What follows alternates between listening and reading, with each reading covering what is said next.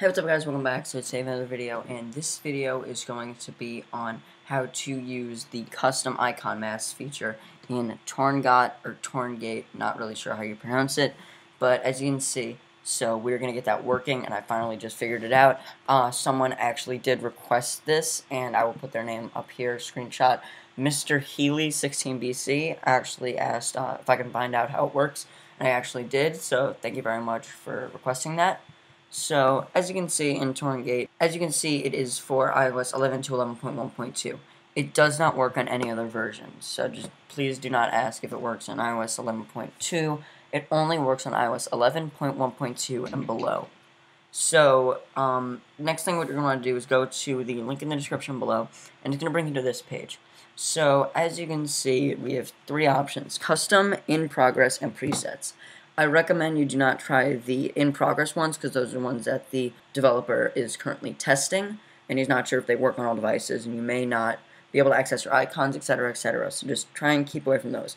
I'm going to be focusing on the custom and the presets one. So as you can see, if I click on custom, we have all of these icons right here. So these are all icon masks, and one of the ones over here is Gradient version 2, if you can see that right there. And they look really cool. This is Gradient version 2 right there, so as you can see, it looks really, really cool. And there are a bunch of other ones. So I'm not going to go in depth really on how all of them work, but basically what you're going to want to do is just make sure you have Torngot or Torngate, and if you want to know how to do that, just go to the other link in the description. I have a video on how to install that, and then once it shows up, click on Run and Continue. And then just wait for it to go through.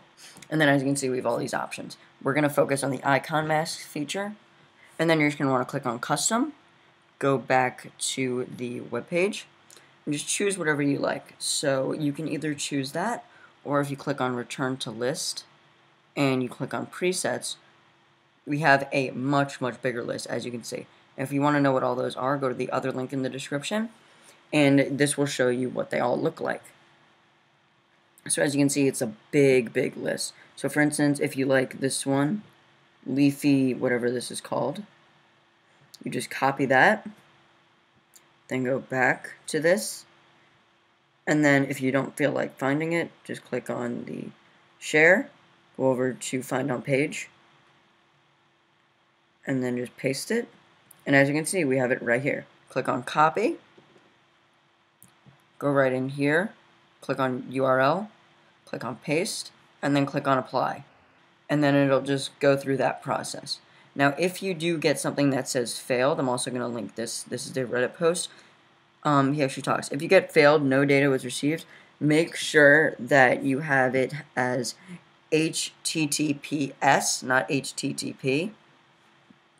And then if you have another problem, you can just go here and add the mask to his Google spreadsheet list, and it'll help in the future.